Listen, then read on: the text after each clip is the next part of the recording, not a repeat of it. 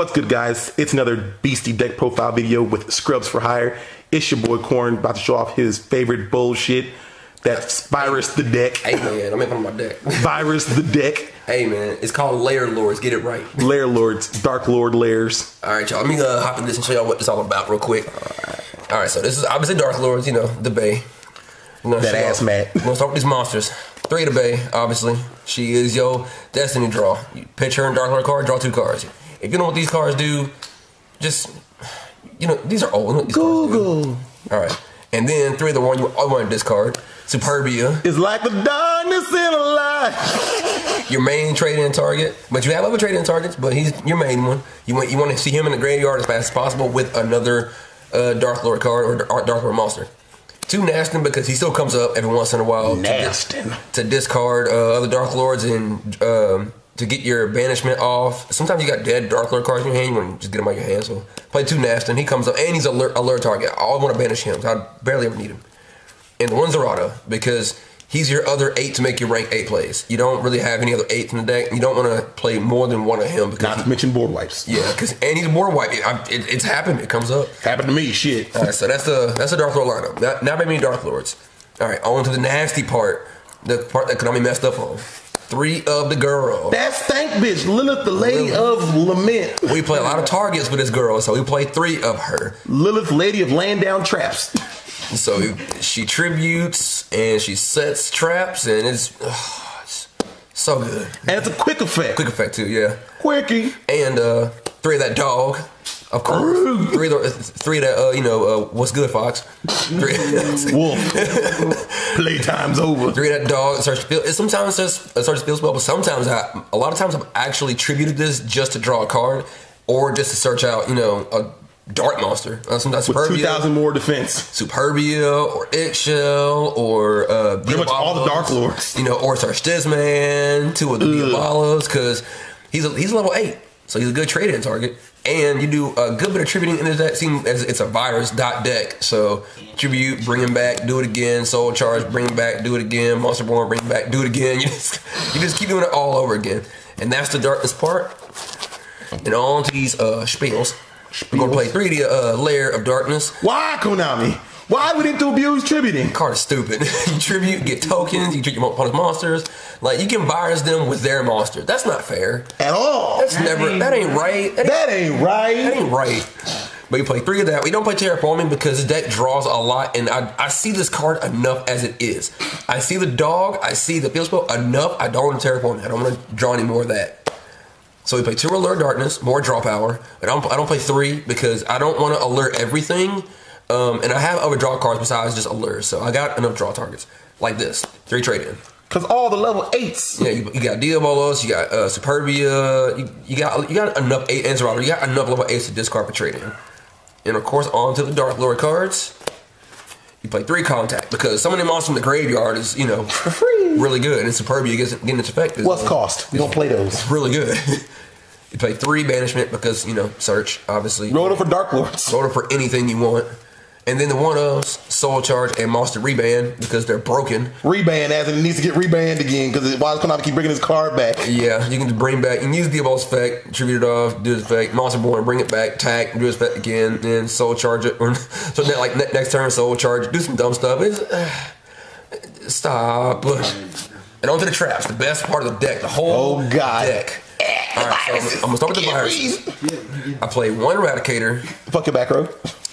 2 Full Force. Fuck your monsters. 1 Deck Dev. Fuck your monsters. And see, I was gonna play Crush card, but I don't really like Crush card. We play just Eradicator, 2 Full Force, and Deck Dev because all your monsters are targets for this, except for the Lilith and the dog, of course. But every big monster you have is a target for this card, or a target for these cards. So, and also to go along with that, consistency. We play 2 Mind Crush as well because ultras. Look at that rarity, boy. Because if you virus your opponent, you look at their hand, you get rid of what's in their hand, and then you Mind Crush them for what's left. So they just lose the game from there. So that's the whole point of his deck. I did have 3 in here, and I might take out the 1 Full Force for another Mind Crush just to have 3 Mind Crushes. But for now, that's how it is. But yeah, virus them, Mind Crush them, and then they just loop. And then you can use this to get a card in the hand. So this is called Crush Your Hand the deck. Crush your hand. And lastly, Trap. Your hand is cancel the deck. Back to the front because it's a normal trap card, so she can set this. And also, one Rebellion because it's a normal trap card, and she can set this. She can set this. Little lady laying down traps. This will be Divinity when it comes out. Darklord Divinity that negates monster effects and you gain life points, but it's not out yet, so we're playing Rebellion in the meantime, and it does the job just fine.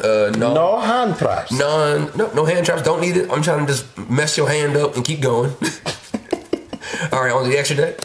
One Flare Metal. Sevens rarely ever come up. Like, rarely ever. But you play it just in case you get 2 Naslins on board. You can make a Flare Metal, and it burns your opponent even more, so it does more damage to them. You can play Big Eye because you're sevens. You play sevens, you got to play Big Eye. You got to play Big Eye. He's the best 7, besides, Flare Metal. Nah, he better than Flare Metal. Hope Harbinger because, 8s. It's a lot of 8s, so you can get your spells. Thulgrim because every once in a while he still comes up. Every once in a while. Barely everybody he still comes up. Tachyon. Tachyon's in here just because he's big, but also because he goes along with Cypher and Galaxy has full armor photon dragon. Full armor photon fucking dragon. This is just if I want to attack for game, and this is if I want to take your stuff. And then afterwards, John know all about that, don't you, John? You know all about that, John. Overlay to this, and then pop your stuff, and then you're good from there. Yeah, he did that. I did that to you. Me. Don't be sad. It's okay. Zombie Stein because he's big. Big fuck. 4,500. 2 Dark Monsters. That's real easy. I don't ever use the effect. He just said because he's big. 45 swole. The High Protector of Narnia. Boy. He still comes up. Surprisingly enough, this thing still comes up every once in a while. Chronicles of Narnia is good, man. Spin a card.